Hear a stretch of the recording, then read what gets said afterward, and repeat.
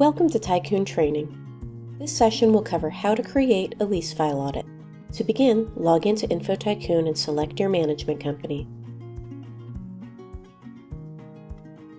On the left menu, select Lease File Audit. Before creating an audit, let's review our templates. I can see here we have some company-specific templates for Florida and Georgia audits, but let's add a new one for Texas. I'm going to start by using the InfoTycoon Best Practice template, but I could also customize one of my other templates.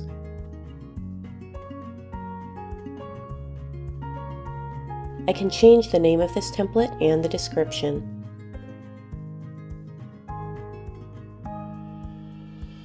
I can change the layout and order of questions by dragging and dropping them. Any question on the audit form can be required. Auditors will have to enter information for these questions if the units are occupied.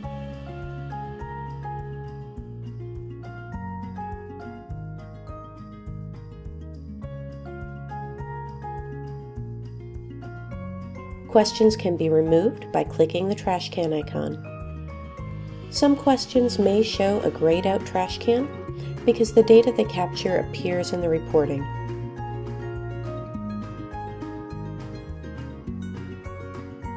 New questions can be added by clicking the plus button in each section and typing a question name.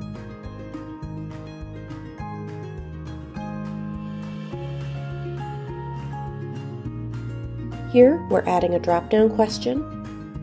We can add choices for the answers we want to appear in the drop-down list.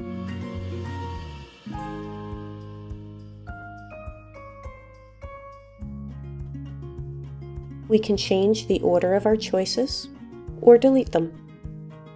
Once complete, we'll click Save to save our answers. Then save the section changes.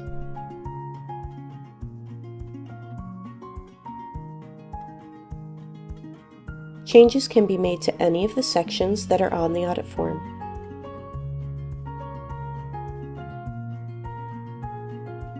Once you've completed your changes, click Save. Now that we've created our Texas template, let's create an audit using it. We're going to go to Audits on the left menu and select New Audit.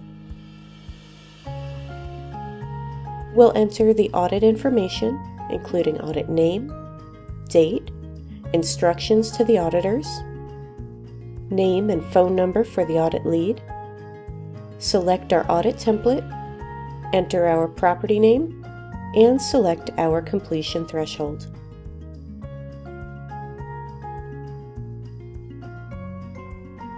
Lowering the completion threshold will allow the audit to be marked complete once the desired percentage of files have been audited.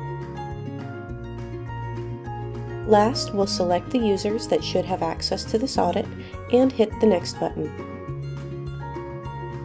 In the next step, we can review and edit our audit form. If we need to make any changes, these changes will apply only to this audit and not to any previous or future audits. Next, we'll upload a rent roll that we have previously cleaned. Once uploaded, we can see each column that was on the rent roll with an automatic mapping to the corresponding audit field. Always double check this mapping and make changes if necessary by selecting the correct audit field from the drop-down box. The next step will identify errors in the rent roll.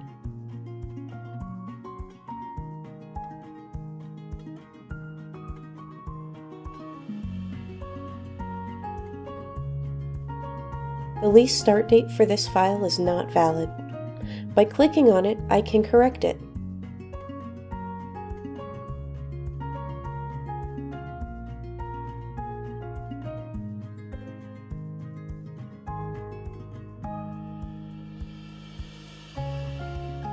Once I click Refresh, the errors are cleared. If I have a rent roll with many errors, I can correct it in Excel, then re-import it here. My last step allows me to confirm my audit details.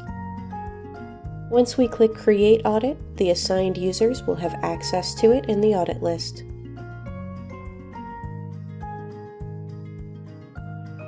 For any questions, please contact support@InfoTycoon.com.